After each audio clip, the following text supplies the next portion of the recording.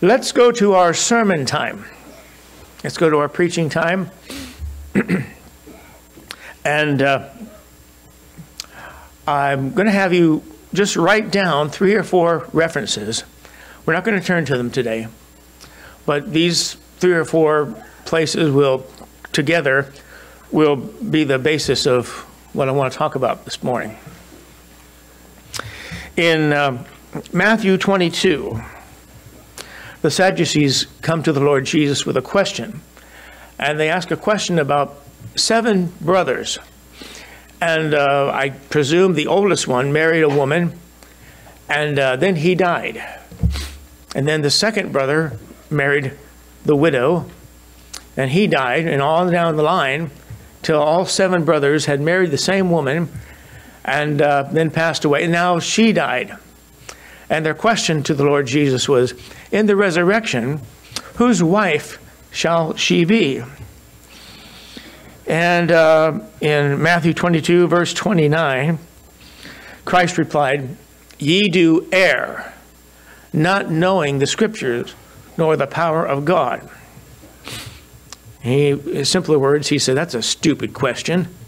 You men should know better than that. Christ said in another verse, search the Scriptures, for in them ye think ye have eternal life, and they are they which testify of me. John 5, verse 39. He said, for had ye believed Moses, you would have believed me, for he wrote of me. John 5, 46. And another place, the Bible says, Psalm 119, verse 16, I will delight myself in thy statutes. I will not forget thy word. But by the time the Lord Jesus appeared in the world, they had forgotten his words. The scribes, the religious crowd, who were responsible to hand copy another set of manuscripts when the previous one started to wear out. This is how they had to do it. They didn't have a copy machine. But they were very skilled. They were very adept at copying the next set of scriptures to match the previous ones without any mistakes, any deviation.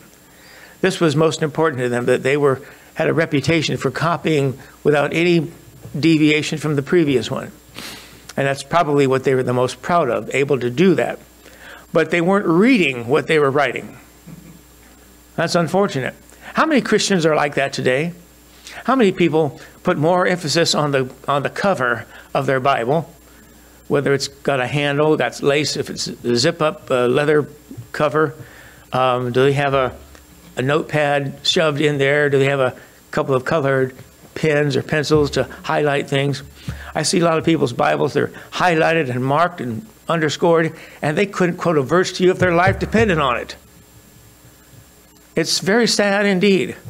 I got to thinking, and I think I may have mentioned this to you a few months back, Jack Van Impe, who wasn't a perfect man, but in his heyday, he was a good fundamentalist Bible Baptist preacher, and he was known as the Walking Bible. And I think Brother and Sister Everett were in his church years ago. The Walking Bible, between 13,000 and 16,000 verses he had committed to memory. And he could recall each one, chapter and verse, quote them verbatim. And when he passed away earlier this year, I thought, you know what, there's an opportunity. There's an open door for somebody to become the next Jack Van Impe and establish a reputation for being able to quote the verses, chapter and verse verbatim, and know where they're at. He would memorize scriptures based on common subject matter. So he'd memorize 4 or 5 verses, all on the same subject, and be able to cite off his litany of verses from that on that subject. Didn't we cover recently that in the mouth of 2 or 3 witnesses, every word should be established? Well, he was very adept at memorizing Scripture along that subject line. And I would never want to take that away from him. You and I should wish and pray that God would make us hungry to know the Bible like he did. You know, modern preachers, all they can do is criticize Jack Van Impe by saying, well, all of his scriptures were from the King James Version. Yeah, well, how many do you know from any version? The truth is probably very little. But there's an opportunity there if some Bible believer who wants to become known as a walking Bible. That's the way to do it. But very few people are hungry for the Bible that way these days. God commanded Moses and the Levites to go through the country, through Judah, teaching in the villages, teaching from town to town, teaching the people of the nation the laws of God. That's one of the first things he emphasized as he brought them into Canaan after the wilderness journeys. Deuteronomy 32, verse 19. Is an example of that verse. He told them to go and teach this song to the people and put this word in their mouth. You know, that's how an effective Sunday school teacher teaches their children. You arrange the song, arrange the verse with a melody so it's easy for the kids to learn and memorize and sing together. I can think of some songs that we learned as little kids, teenagers, that were based on the Scripture, but they had a melody, so it was easy to sing them. And along the way, you're memorizing them. And a very clever Sunday school teacher will teach their children to enjoy singing about the Lord Jesus, singing the words of God that way. But, you know, Veggie Tales and all that nonsense these days, that has nothing to do with the Scripture. That has something to do with cartoon animators. Has nothing, very little to do with the Scripture. But Christ's preaching exposed the fact that the Jews, the ones who were responsible to teach the nation, hadn't been doing it. His preaching exposed that, and they didn't like it. Matthew 25, verse 18 says, when they wanted Pilate to crucify Jesus, the Bible says Pilate knew that for envy they had delivered him. They were jealous of Christ. He had multitudes following him every day. They couldn't get anyone to follow them across the street. And they could see the difference. But so in Matthew 11, the common people, the uneducated people, they received, they embraced the preaching of the Lord Jesus Christ. But the educated, the scribes, they rejected him. And the people saw the distinction. They saw the difference. Christ prayed, I thank thee, O Father, Lord of heaven and earth, because thou hast hid these things from the wise and prudent, the educated, and hast revealed these things unto babes, the uneducated. Even so, Father, for so it seemed good in thy sight. Matthew 11, verse 25. The Lord thanked the Heavenly Father because he had made common folks smart and some smart people stupid. Talk about the Lord having a sick sense of humor. And yet that's what it comes down to. You know, he taketh the wise in their own craftiness. God hath chosen the foolish things of the world to confound the things that are wise. 1 Corinthians 1 tells us. Well, let me move on here. The word scholar does not mean an expert, a presumptive expert. The word scholar means a student. And it's given to us twice in the Bible, and both instances define the word as student. I'll give you those two references if you want to look it up later. 1 Chronicles 25, verse 8. 1 Chronicles 25, verse 8, and Malachi 2, verse 12. Scholarship, or rather scholastics, has to do with your studies. And scholarship is money paid to you to help cover the expense of your studies. It doesn't mean an expert who can lord his book learning over other people. And unfortunately, the modern world doesn't understand that. I've discovered, a few years ago, I decided I wanted to get something that would help build up my vocabulary. I didn't like the way I sounded when I heard myself speak.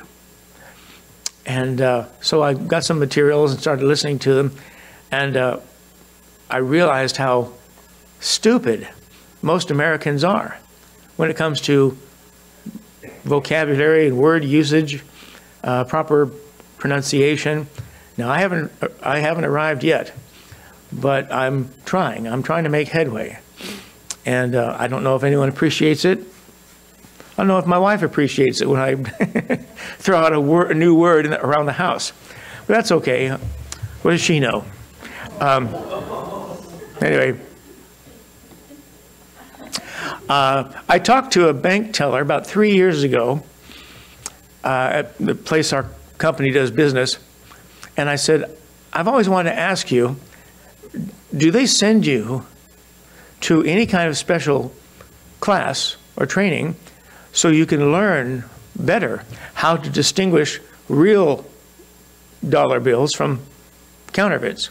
She said, no, it's just experience. You get to know your own bills, and you can spot a fake by the feel, by the look. There's something about it, you know instinctively that's not real. And she showed me a fake bill that she had behind the counter. I couldn't tell the difference, but apparently she had the experience, and I always thought that that's the way to do it. A Christian should be so familiar with his own Bible, he can tell when someone quotes something and whether it's scriptural or not scriptural. This is how his spiritual instinct should be fine-tuned to know when something is not quite right, it's not been quoted correctly. And so a believer should be so familiar with the scripture, he's not going to fall for a misquote or a false statement or something somebody says is in the Bible, but it turns out not to be. So I titled this outline today, Things That Aren't in the Bible.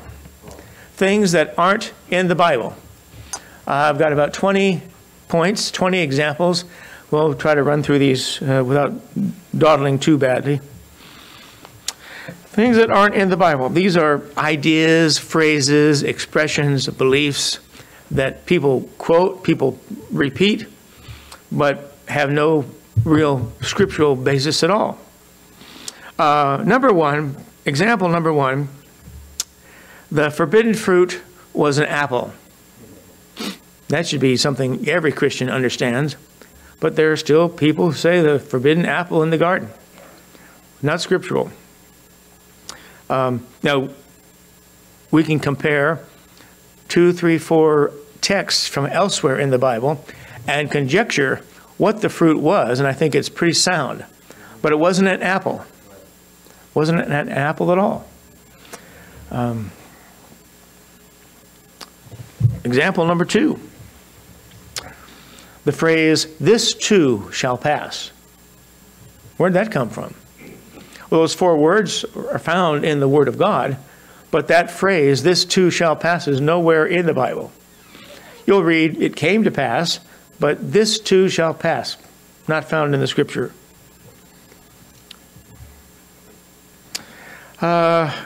Example number 3 today.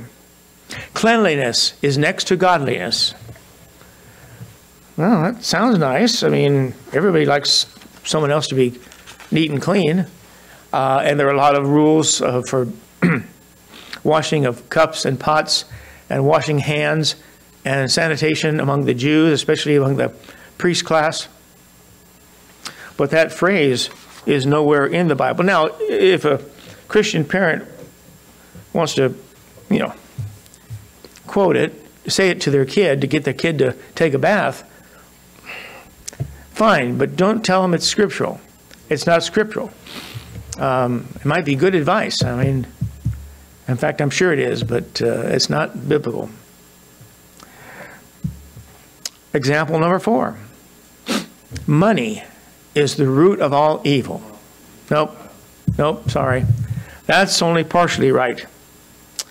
The verse, 1 Timothy 6, verse 10, actually says, the love of money is the root of all evil. Do you know it's the love of money, the desire to earn a dishonest buck, to cut corners, to get away with something that you wouldn't want someone else to do, but you want to do it. The love of money, or the lust of money, the idea that I'm going to enrich myself through pornography or drug trafficking or alcohol or gambling or fraud or any other kind of criminal activity. It's the love of money, the love of a dishonest dollar behind it that motivates people to do things. My grandfather was a smoker years ago. And he and my grandmother recommitted their lives to Christ 65 years ago. And he said his solution for smoking was simply, don't buy them, don't smoke them. And it seemed to work out. But he said, he would always say, if they put the same restrictions on tobacco in the U.S. that they currently put on alcohol, which is not a lot. He said the crime rate in this country would go through the roof. People can't live without their tobacco, never mind alcohol. And I thought, you're right. You're right. People are hooked on their habits and the idea that you shouldn't do it or it could be denied you for some reason would just drive people into criminal conduct everywhere you go. But it's the love of money that motivates people to do wrong things, wicked things, criminal things. Example number 5. God works in mysterious ways, his wonders to perform. How many have heard that phrase? Everybody's heard that somewhere along the way. Or maybe it's the Lord works in mysterious ways, either version. It's not in the Word of God. The Bible says, for as the heavens are higher than the earth, so are my ways higher than your ways, and my thoughts than your thoughts, saith the Lord. God's thoughts are much higher than ours. His desires are much greater than ours. His hopes for our lives and our testimonies for him and what he might give us talent to achieve in his name are far greater than you and I could conceive of. But God works in mysterious ways, his wonders to perform. It's not a biblical phrase. It's got that kind of a lyrical flow. It sounds like it came from the Bible, but it didn't. It didn't come from the Bible. Example number 6. Love the sinner, but hate the sin. Love the sinner, but hate the sin. That sounds like good Christian charity, but it's not in the Scriptures. It was first coined by Mahatma Gandhi, practicing Muslim. Love the sinner, but hate the sin. It almost lends itself to tolerate their sin. Who wants to do that? I love the sinner, but I'm going to tolerate his sin. After a while, you reach a breaking point. I'm not going to tolerate it. At least you should. The Bible says, "The foolish shall not stand in thy sight." thou hatest all workers of iniquity. Psalm 5, verse 5. God doesn't just hate the sin, he hates them. And again, says the Lord trieth the righteous, but the wicked and him that loveth violence, his soul hateth. God's soul hates him. Psalm 11, verse 5. Why should God love somebody who doesn't love him? Why should God tolerate someone who wants to revel in their sin and keep getting away with it and figures he doesn't owe anything to a holy God who gave him life and breath and a chance to live for God? Why would God put up with that? Why would you put up with it? You know, if your neighbor, and we've had examples in our neighborhood, maybe most of you have too, neighbors who think it's nothing to keep the party going and the music going till 3:30 in the morning, and everybody in the neighborhood is going out of their mind trying to sleep. Now, if they were playing decent music, that'd be one thing, but usually it's garbage. I had a guy tell me, we were talking about rap music years ago, and I had the C on the front of the word is silent.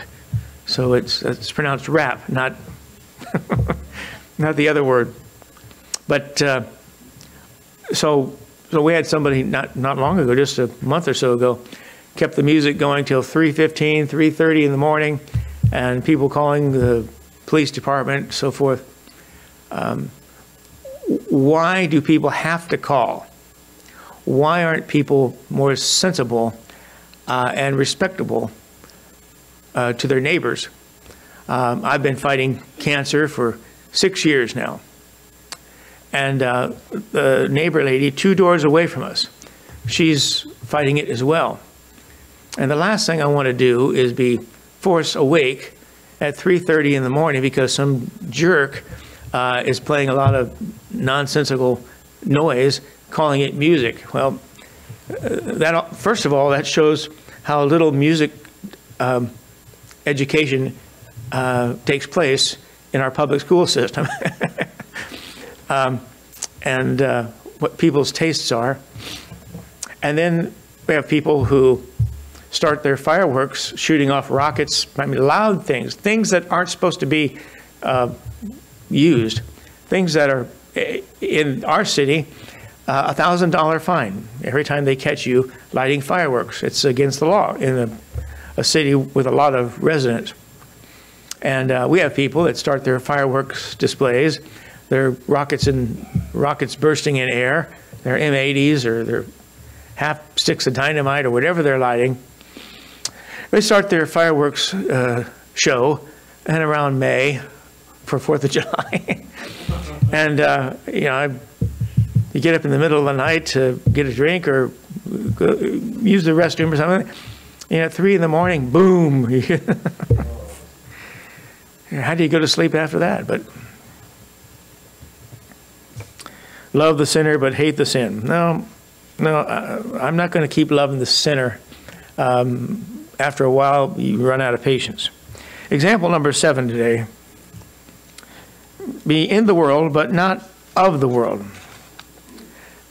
That's not in the Bible. A lot of people repeat it. A lot of people have heard it, said it, but it's not scriptural. It's loosely derived from John 15, verse 19. Let me read that text to you. If you were of the world would love his own.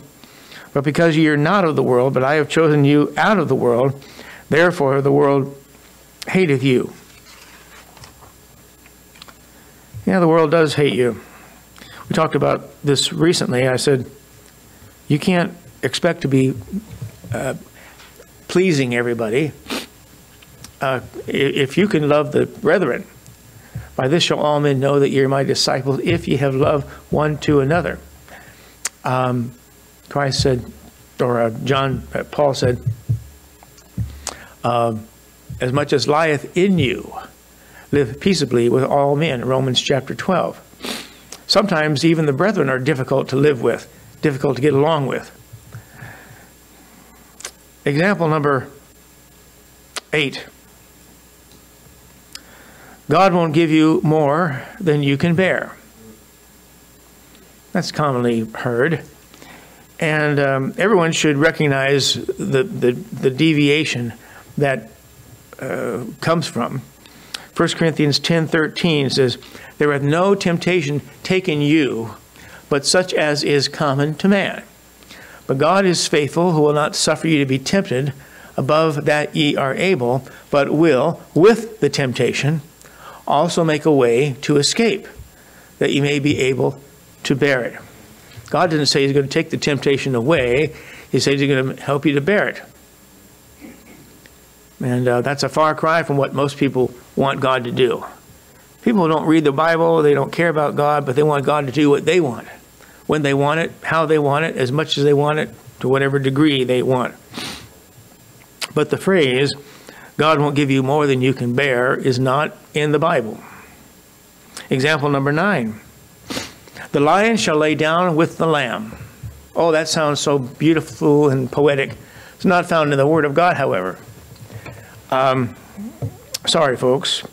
The actual verse says this: "The wolf also shall dwell with the lamb, and the leopard shall lie down with the kid. And the calf and the young lion and the fatling together, and a little child shall lead them." Isaiah 11, verse 6. When Christ sets up his 1,000-year reign on planet Earth, and there is perfect peace overtaking every instinct and nature of the animal kingdom, as well as men on the earth, there will be perfect harmony and peace in the creation. You hear these, some guys illustrate it by talking about, forgive me, I hadn't planned to refer to this. One verse says, the adder, a child shall play on the, pick up an adder and a cockatrice den. Those are poisonous serpents, and those animals aren't going to bite and hurt and kill children if they go and pick up the serpent and play with them. What a day that'll be, all right? Example number 10. God helps those who help themselves. Now, that's a popular one. It seems to be almost a license for people to do what they want to do and claim God's blessing on it without having any idea if God's involved at all. He's going to help them who help themselves. Help themselves to what? My car keys? Help themselves to your wallet? Help themselves to any number of things. I suppose what they mean is you do for yourself without expecting someone else to come along and do it for you. That might be sound, and if you're able to do something for yourself, you ought to. I heard a Buddhist monk at a funeral maybe 10, 12 years ago saying there are two things you should never worry about. I think I've heard Dr. Ruckman use the same illustration. Two things you should never worry about in life: the things you can change and the things you can't. If you can change your circumstances, there's no need to worry. If you can't change your circumstances, there's no point in worrying. And someone gave me a third option. What if you can change something, but you're not sure if you should or not? I said, well, I didn't give that option. Don't be asking new questions to me. But those two possibilities seem to cover almost every circumstance in life. Example number 11. Any mention of angels with wings on their back. That's not scriptural. Angels in the scriptures do not have wings on their back. They all appear as young men, and there are no wings attached to their backs or their shoulders. Angels don't have wings. Angels always appear as young men with no wings on them. Example number 12. Any mention of female angels or little chubby cherub angels in a diaper. Neither of those are scriptural either. You see that depicted in artwork. Hallmark's, existence depends on selling greeting cards with false artwork on it. Example number 13. Jesus was born on December 25th. No, he wasn't. No, he wasn't. That date was chosen from an old Roman calendar, about 300s, early 300s, by one of the early popes. Let's just agree on that date, because there are a lot of other pagan celebrations taking place. Winter solstice, the shortest day of the year, the death and the rebirth of Mithras, the sun god, sun goddess. Let's just mix Christ and his birth story in with those others and just celebrate them all at the same time. But the idea that Christ was born on December 25th is not scriptural at all. As a matter of fact, I mentioned comparing scriptures together to arrive at the right fruit in the garden. You can do the same thing to arrive at the correct date of Christ's birth. And we're not going to go into those today. You can look on my records of sermons, Brother Gene Hawes' records of sermons, and we've each covered these subjects in detail over the last several years. Example number 14. Any mention of halos around someone's head. Someone who is especially holy or virtuous, somebody they want to elevate or exalt among men, are not scriptural. Nobody in the Bible was seen with halos around their head. That's a reference to the sun god. That is simply an old throwback to the idea of the sun god in Egypt and in Babylon, Roman mythology, Hindu mythology, even Buddhism mythology.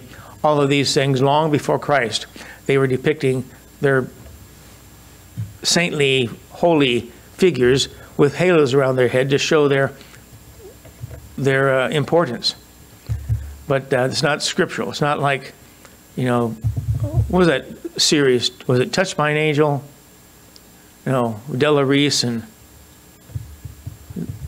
I forget the name of the show, where the angel shows up and she's got this glow behind her head after every episode. That's not scriptural. Halos. Example number 14. Oh, no, that was 14. Example number 15. That Mary rode a donkey to Bethlehem. I mentioned this 2 weeks ago. When she was traveling with Joseph back to Bethlehem, she was expecting, and we're gracious enough to allow, she probably did ride a donkey. But the Bible never says that she did. In the two accounts of Christ's birth, Matthew 1 and Luke chapter 3, neither text says that there was a donkey involved or that she rode one.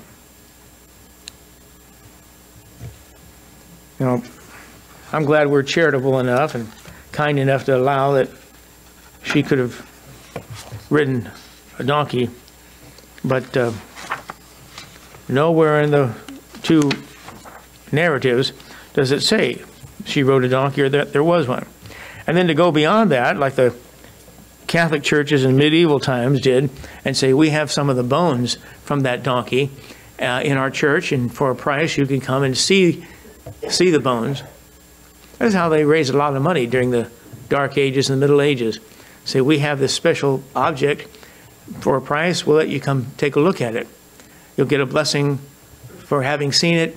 The church will benefit from it, and so forth. I always like the way TBN would say, tuck in your love gift, dear prayer partners. Whatever would enrich them, their coffers, and their budget, they would make it sound as though you're the one benefiting from enriching their coffers. Example number 16. 3 wise men. 3 wise men. Manny, Mo, and Jack, the Pep Boys. Or Larry, Mo, and Curly. At least they were 3 Jews. Larry, Mo, and Curly. But The Bible doesn't say how many wise men came. It's decided that it should be 3 because there were 3 gifts listed: gold, frankincense, and myrrh they brought. But the Bible doesn't tell us how many wise men traveled to see the newborn king. Example number 17, that's not in the scriptures. The wise men came to the manger in Bethlehem. No, they didn't. No, they didn't. Doesn't matter what your neighbor's got depicted on his front lawn at Christmas time. The wise men didn't come to the manger, to Bethlehem, to see the brand new babe. The shepherds did. Luke 2 says they were in the same country shepherds, abiding in the fields, keeping watch over their flocks by night. So they were close by. And the angel said, go to Bethlehem, you'll see something take place tonight. But the wise men says they came to Jerusalem asking, where is he that is born King of the Jews? For we have seen his star in the east. So the wise men came to Jerusalem inquiring of the king, King Herod, where Christ should be born. And of course he was in a panic, didn't know there was another king who had been born who was ready to take his place.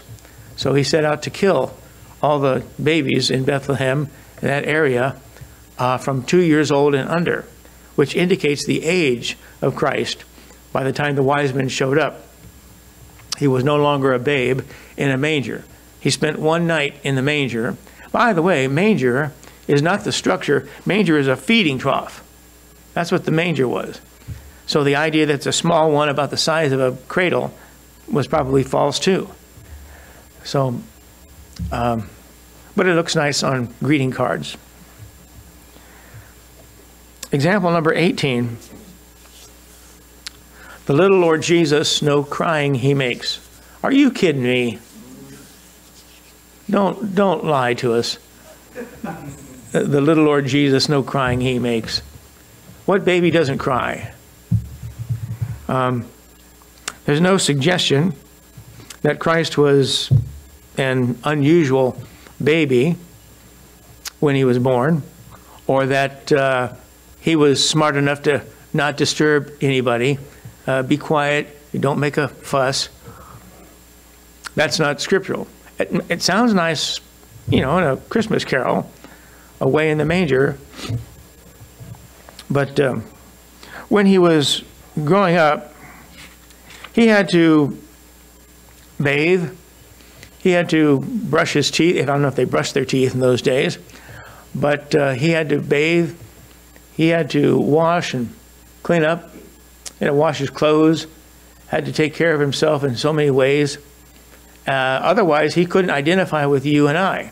His life wouldn't have had anything common to you or to me if he was a babe that never cried, never made a fuss, never disturbed his mother, father. That's just wishful thinking by a songwriter. The Bible says, for we have not an high priest which cannot be touched with the feeling of our infirmities, but was in all points tempted, like as we are, yet without sin. Hebrews 4:15. So it would be impossible for him to identify with you or with me as a man walking among men if he didn't have a life very much like every other man. But Hebrews 4:15 says, yet without sin. What a marvelous thing. Yet without sin. That means he experienced everything you and I experienced. Every emotion, anger, frustration, weakness, tiredness, exhaustion, and disappointed with people's reactions, disappointed with their answers to him, disappointed with the ignorance of the priests and the scribes who should have known the scriptures but didn't, disappointed with people who weren't highly educated but still thought they were smart enough to reject his revelation. The idea that he would come into the world and not face frustration, not face difficulties, is far cry from is a far cry from reality. And example number 19, Christ entered Jerusalem on Palm Sunday. That's found nowhere in the Bible. Everybody thinks so. Everybody says so. And it may be that the previous Sunday he did ride into Jerusalem as triumphal entry. But my point is the Bible doesn't say he did. The Bible doesn't say that he did. When something significant would take place, the Bible was very quick to call it the first day of the week. John chapter 20.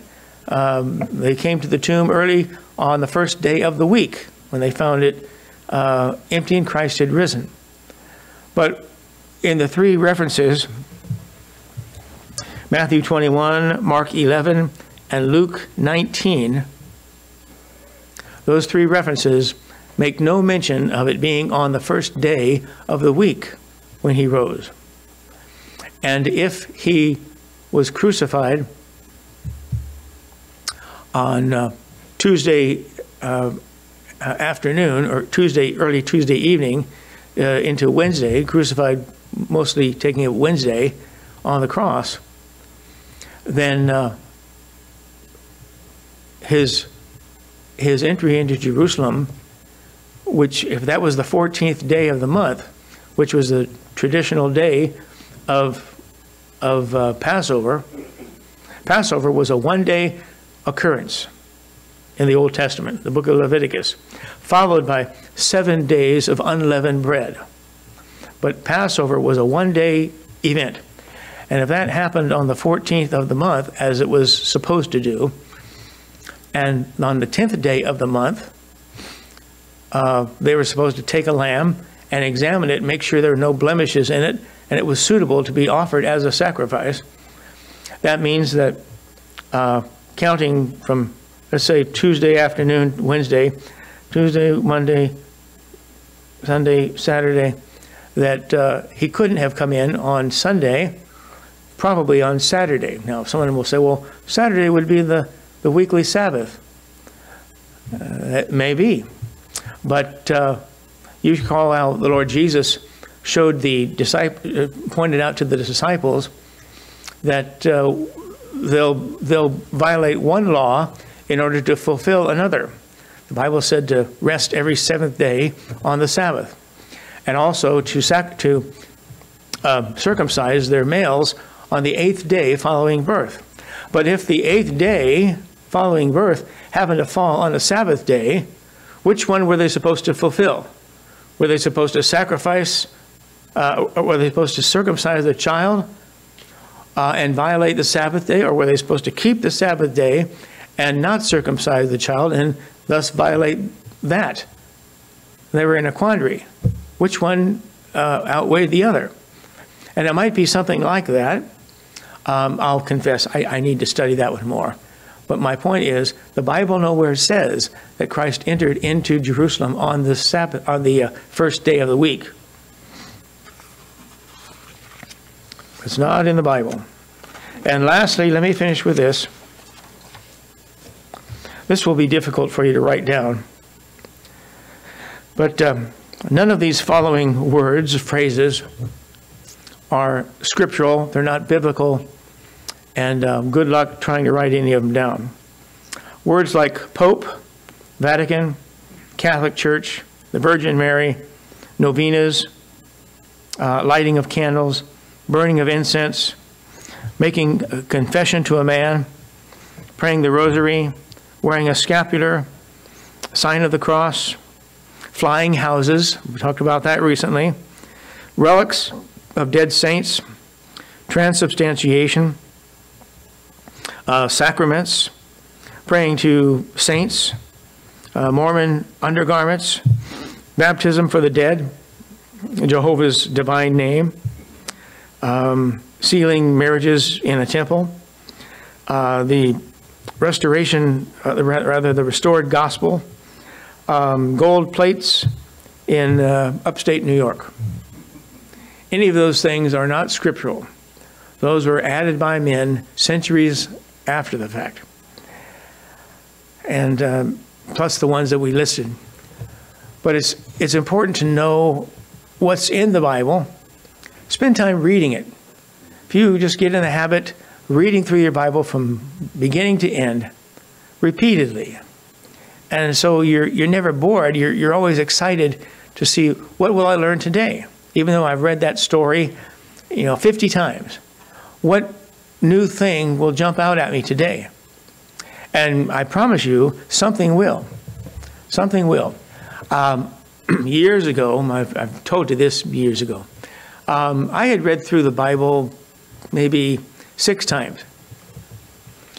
And I was reading the Apostle Paul writing to Timothy, how that I've fought a good fight, I've finished the course, I've kept the faith.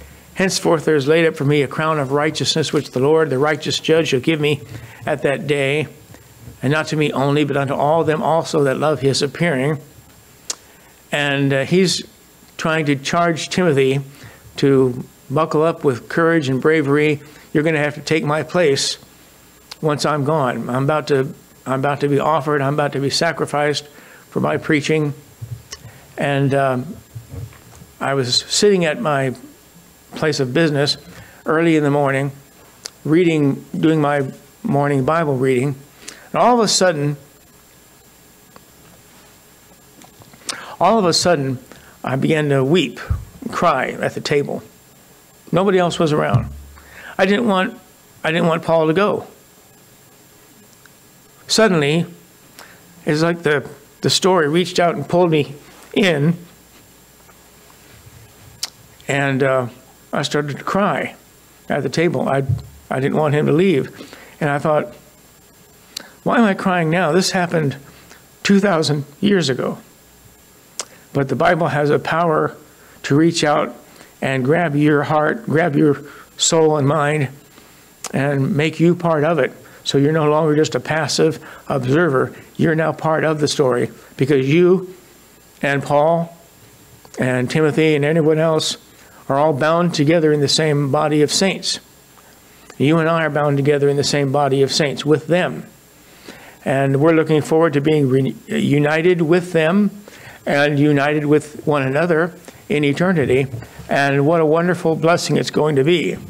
What a wonderful time it's going to be to say, I'm united perfectly with the one who loved me enough to die for me, suffered for my sake, and has promised eternal life because of my faith in Christ.